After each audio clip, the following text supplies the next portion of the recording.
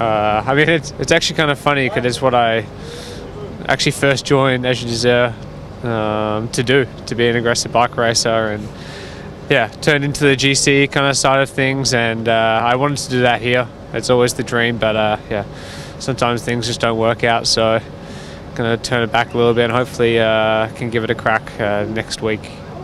You've still got a smile on your face, and I'm excited to hear that you're still keeping some excitement there. Is there any stages that you've earmarked particularly?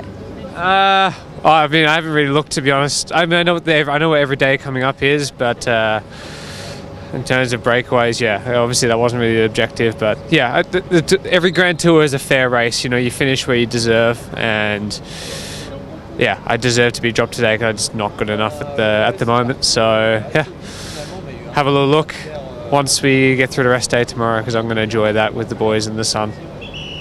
Looking forward to watching this space, but I hope you enjoy your rest day tomorrow. Thank you. See ya.